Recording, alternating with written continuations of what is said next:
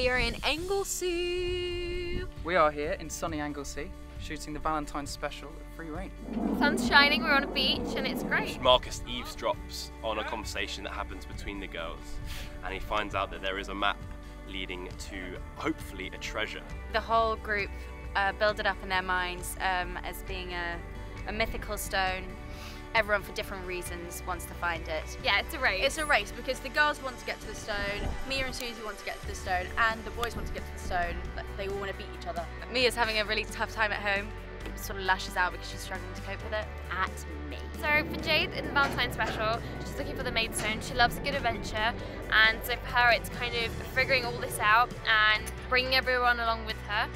Friends for Gabby, finally! Mia and Susie do try and make her leave the pony squad to come with rather less pleasant girls. Who shall she choose? Ooh, watch and find out. And Zoe comes to realize that not everything has to be shared. So if it's truly there and if it's truly in your heart, you don't need to put it out for the whole world to see. You can keep some things to yourself and the people you love. Becky ends up falling for Alex, and he falls for her as well, and there's a little twinkle. He's a good one.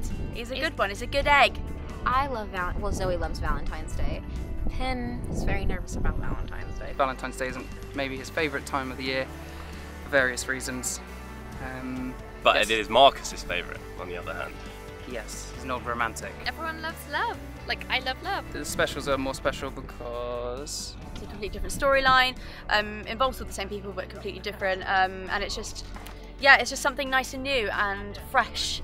So much bigger in some ways than the series, like just there's been so many big set pieces and stunts, and it just feels like we're making a movie and it's really glamorous.